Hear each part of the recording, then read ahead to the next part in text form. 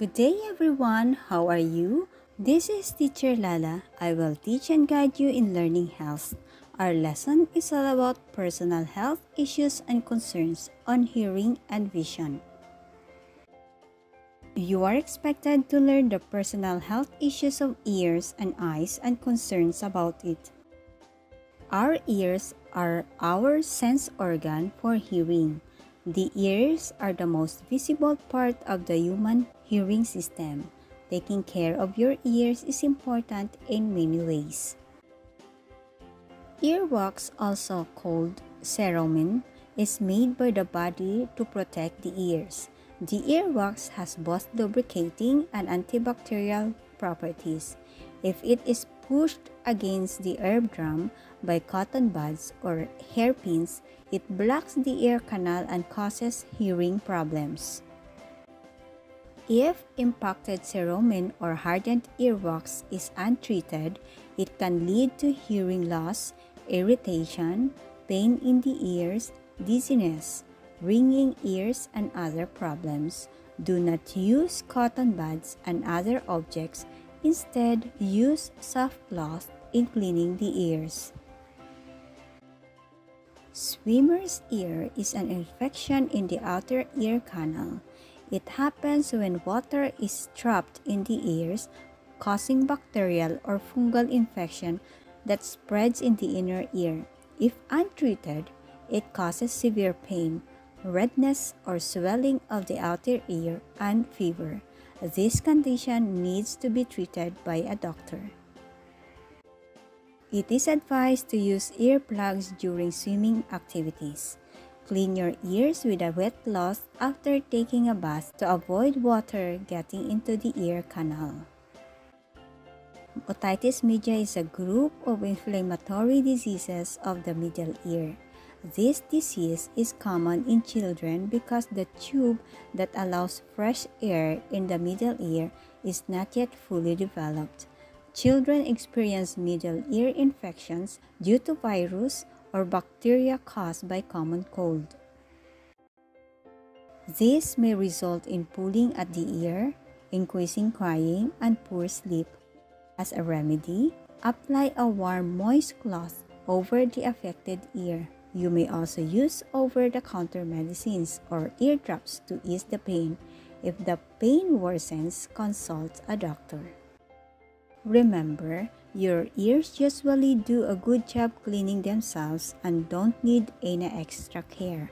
The only reason you should clean them is to soften or remove earwax from the outside of your ear canals.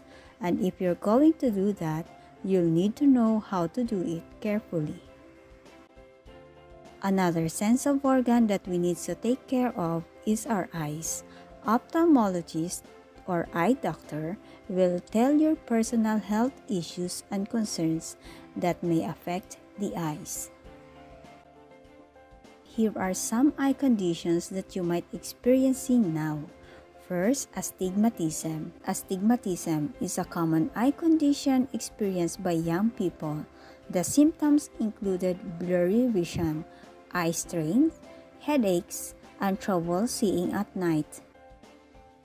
Myopia or near-sightedness is a vision condition in which people can see close objects clearly, but objects farther away appear blurred.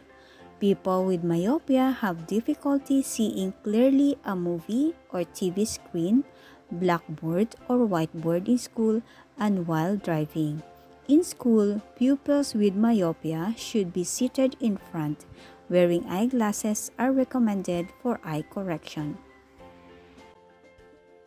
Hyperopia or far-sightedness, also known as long-sightedness, is a condition where people have difficulty focusing on objects that are too close but can see distant objects very well.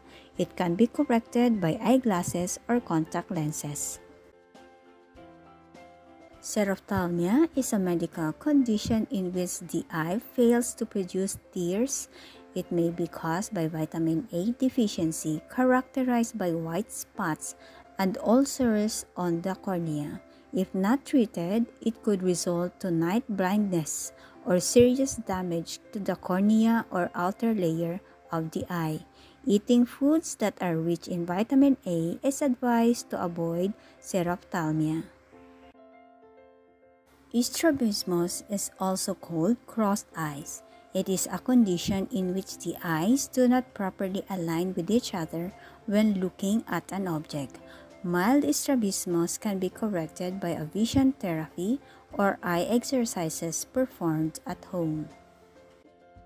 Here is the proper caring of the eye. First, eat healthy food. Next, get enough sleep and exercise. And third, use protective eyewear to prevent eye injuries. Visit your eye specialist if you have problems about your eyes. Ophthalmologists are always ready to give proper care and medication to your eye needs. For your learning task, complete the sentences with the correct word from the box below. Write the answers in your notebook.